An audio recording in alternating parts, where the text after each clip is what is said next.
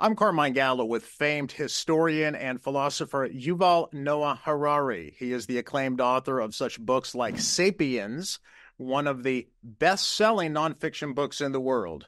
And he has two books for young readers, Unstoppable Us, Volumes 1 and 2. We'll get to those in just a minute. Today, you're in for a treat because we are going to reveal a superpower that allowed sapiens to rule the world. A superpower available to all of us, but it's critical that we use it for the benefit of humanity. Yuval, it's a pleasure to meet you. It's good to be here. Thank you for inviting me. Give my best to your illustrator, Ricard Ruiz. I will. Because it's the illustrations and the graphics that really make this book come alive. I love it. As you can see, I know that this is billed for young readers, Yuval, but can you see this through your screen? Yeah, the stickers I can. I have. Since I pretty much marked every single page, I guess I can recommend the entire book for readers of my age as well. Oh, thank you. It's a big compliment. First, big picture. Let's start with a big picture, Yuval, and then we'll drill down. About 2 million years ago, there were different kinds of humans. Neanderthals roamed the earth. They had bigger brains. There were animals that were bigger, stronger, more muscular than we are, capable of surviving on their own. But something happened 70,000 years ago.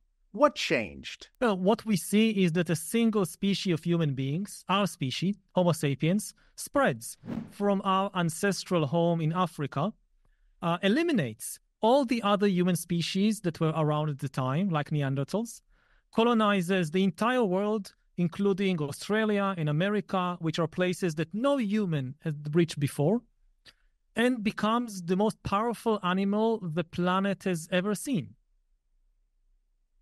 What was the rhetorical tool that allowed that to happen?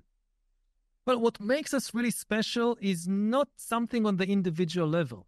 Individually, we are not, of course, physically stronger than other animals, chimpanzees, lions, whatever. We are also not more intelligent necessarily than other animals or other human species on the individual level. Our real secret of success is that we are the only mammal that is able to cooperate in large numbers, in very large numbers. Today we cooperate in hundreds of millions, even billions. Trade networks, religions, nations that have millions and millions of people in them.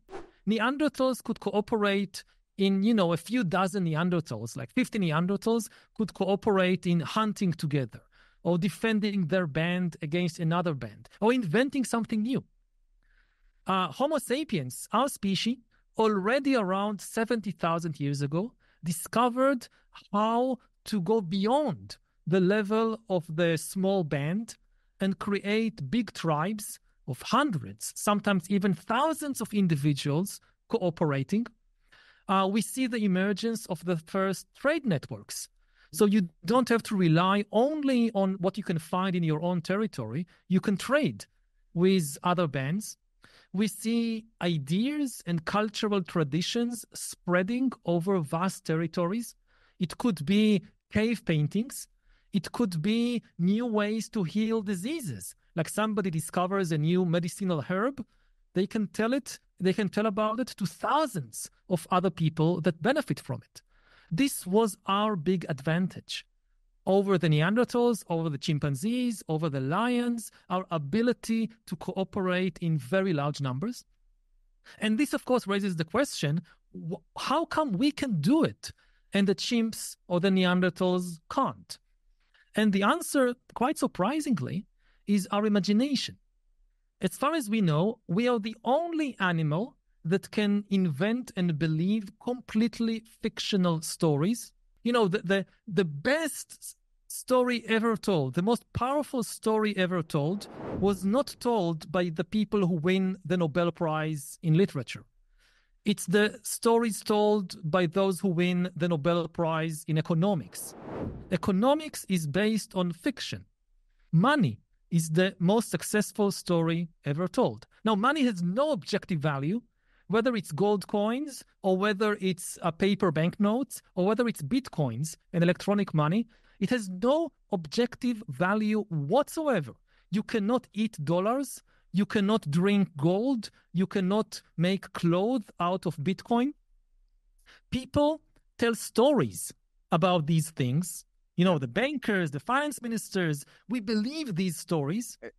And therefore, we can go to, a supermarket, give a worthless piece of green paper to a stranger that we never met before, and she or he will give us, I don't know, a banana that we can actually eat. Now, this is something chimpanzees can't do. You talk about this in Unstoppable Us. You talk about the greatest storytellers or the bankers and the financial people have turned a story about money because, like you say, everything is based on a story that we have to tell, that we have to believe in order to get people to obey the rules, and that's how kingdoms flourish. This whole idea of tracing the power of our species to the stories we've told and the stories we tell, I think it's something that is not only fundamental to who we are, but it's something that we have to consider very seriously. Because as you've talked about in Volume 2 of Unstoppable Us, there are good stories and there are bad stories. What's the litmus test? I think you ask young readers a very good question. What's the litmus test between a good story,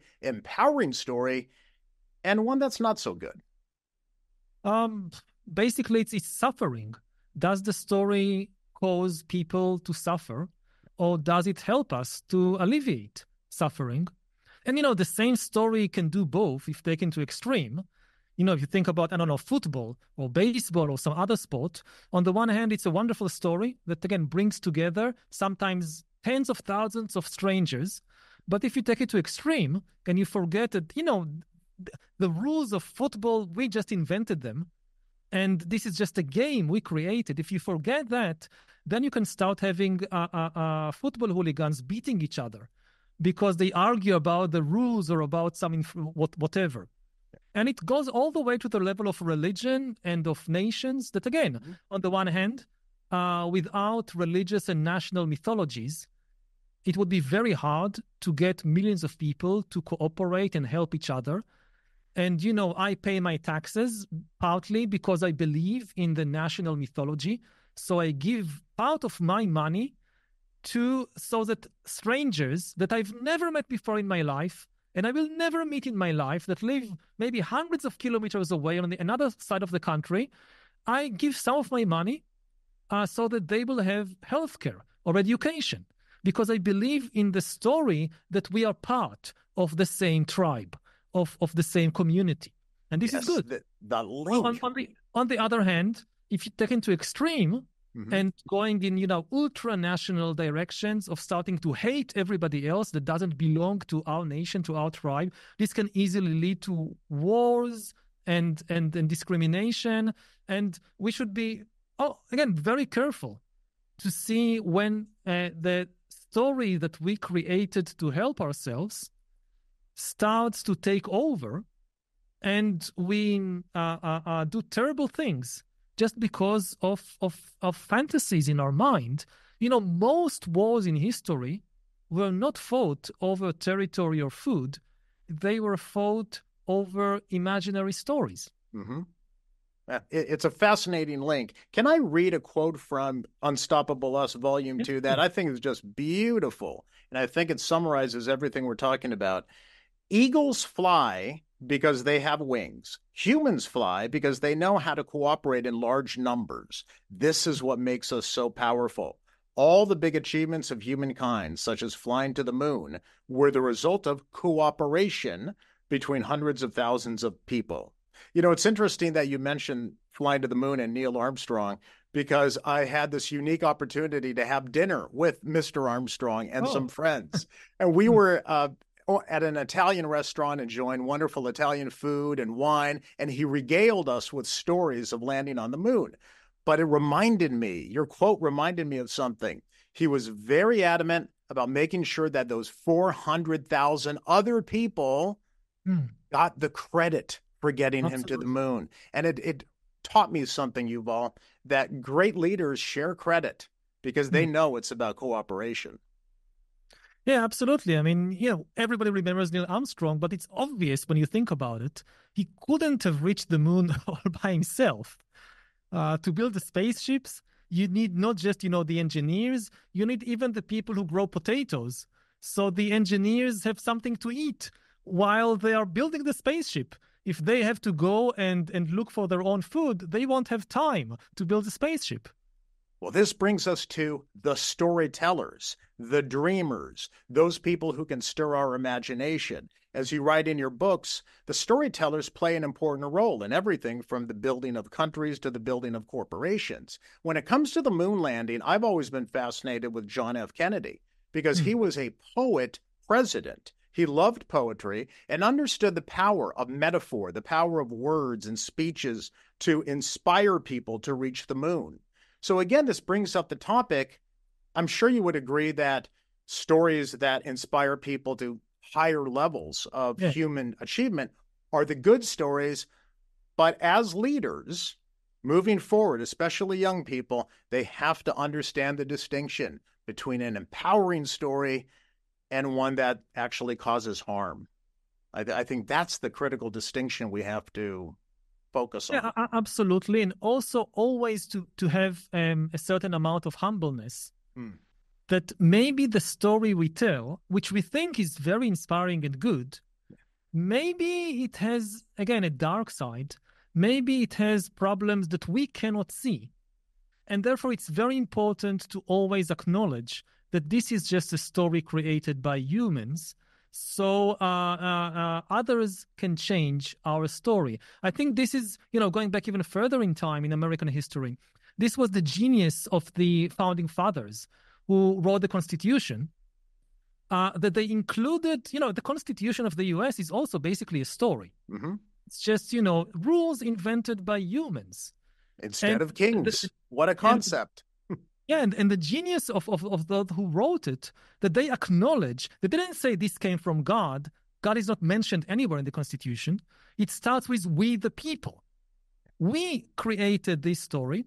And because we might have made some mistakes, it also includes a mechanism to amend itself. We need to be humble about the stories we create and always remember to include an amendment clause in case the people who come after us, the next generations, they are wiser than us on certain things, and they should have the opportunity to amend the stories we tell.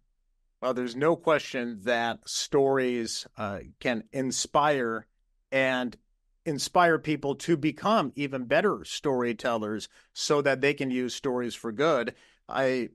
I'm thinking of one example in particular that you write about in Unstoppable Us, which is Nobel Peace Prize winner Malala Yousafzai, as an example of a dreamer who was a storyteller and whose stories changed the lives of millions of young girls. I spent some time with Malala's father in Abu Dhabi during a conference, and I'll tell you something I found fascinating. You may or may not know this. Malala herself came from a family of tribal storytellers. People would come from all over to listen to her grandfather and her father tell stories of their culture. She was so inspired by stories of heroic women that she entered public speaking competitions. So that's what that tells me, Yuval, is that good stories, powerful and empowering stories, can inspire the next generation of storytellers too, with the caveats that you mentioned. But it seems to me, tell me if I'm wrong. I've often said that storytelling is in our DNA. I understand that biologically that's incorrect. I get it. But it's correct. Is it ingrained in our ancient brain? As far as we can tell, yes. It's common to cultures everywhere. We don't know of a single human culture in history that did not love stories. And in every culture, stories are not just entertainment, they are the foundation of society. Whether it's the mythological creation stories, whether it's the legal framework of society, it always comes in the shape of stories and not, for instance, in the shape of equations.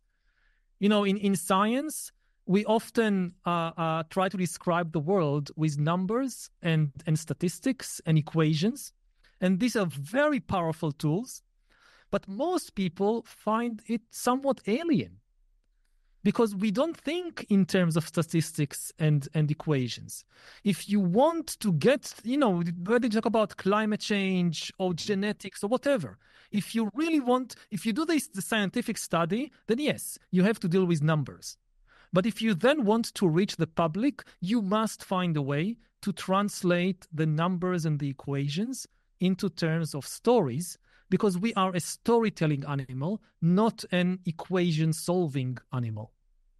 We are on the same wavelength, because in my notes, I said, ask Yuval about this portion of his book where he talks about the fact that for millions of years, humans have never had to deal with numbers. And then in the side of my notes, I put climate change. When leaders are trying to solve big problems, it's not enough just to show big numbers, because that's not what people's minds gravitate to. You have to tell the story behind the numbers. So exactly, learning history, learning how our species evolved will make us better leaders today. Yes. Yeah. We can't really understand anything about the world of today if we don't look at the long-term history of humanity, whether it's religion or economics or politics. Of course, we are the product of thousands of years, even hundreds of thousands of years of history. My take on history is that history is not the study of the past. It is the study of change. Like, it's understanding the mechanism of how things change. And of course, our examples come from the past, but the lessons should be applicable to the present and the future. Since our ancient brain influences so much of what we do and our decisions and everything, our evolution influences it, I have been dying to ask you a question ever since I started reading Sapiens. Why are we as humans fearful of public speaking? To one extent or another, almost everyone has some sort of anxiety or a full-fledged panic attack. That has to go back to something tribal, does it not? Yeah, because we understand the stakes. That, again, because we are a storytelling animal, and our power ultimately comes not from physical strength. It comes from the ability to persuade other people to think like us. So this is maybe the most important ability and the most consequential interaction with other people is when you try to convince a large number of people, including strangers, that your story is true or your story is better. This is our superpower. And whether we think about it consciously or not, deep inside, we understand the stakes.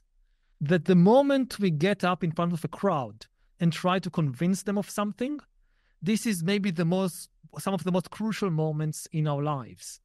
And unfortunately, this makes us feel very anxious. And actually, it's a good thing, because it makes us feel very careful about what we say.